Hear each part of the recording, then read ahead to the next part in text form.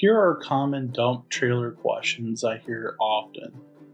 One I hear every 2 weeks is that someone calls in asking why their hydraulic fluid cap popped up off the reservoir and why is it overflowing. Typically that is due to a battery being drained. The valves inside the hydraulic system aren't fully opening, causing back pressure, which makes the cap on the reservoir pop off.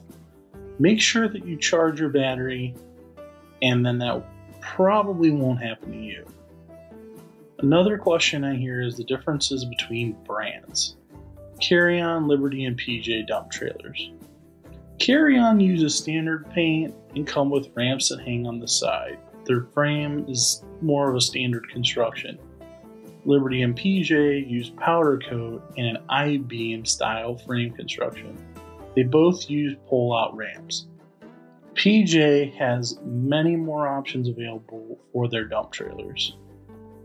One of the other questions I hear often is what dump mechanism is the best? And we prefer the scissor style. 2 hydraulic jacks are not always better than 1. And the last question I hear often, not just related to dump trailers, is what is the carrying capacity of my trailer? And to answer that question, you need to take the GVWR and subtract the weight of your trailer.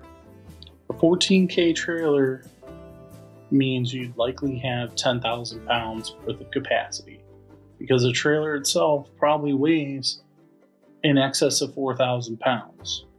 And so subtract the weight of the dry weight of the trailer from the GVWR, and that's how you'll get the capacity.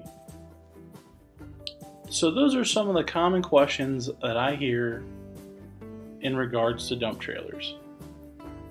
Check back for more videos or ask your questions below, and I'll do my best to answer them. Thanks.